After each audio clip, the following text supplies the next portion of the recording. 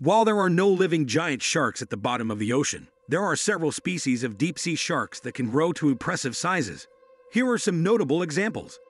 Blunt-nosed six-gill shark, Hexanchus griseus. This species can reach lengths of up to 20 feet, 6 meters, and is found in deep waters around the world. They are known to inhabit areas with soft sediment and feed on small fish, squid, and crustaceans.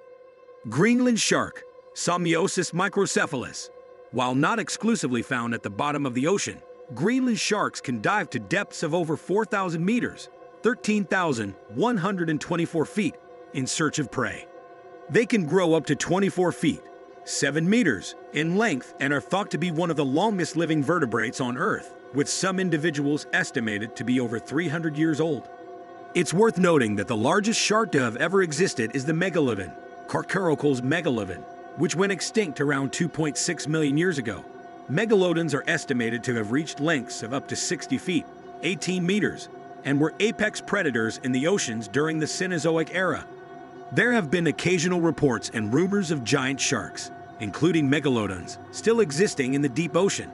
However, these claims are largely anecdotal and have not been scientifically verified.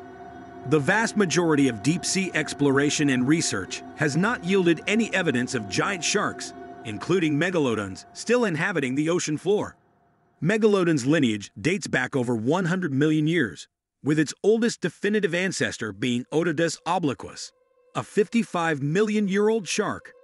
However, Megalodon itself went extinct around 2.6 million years ago, likely due to a combination of factors, including changes in ocean temperatures and the disappearance of its preferred prey.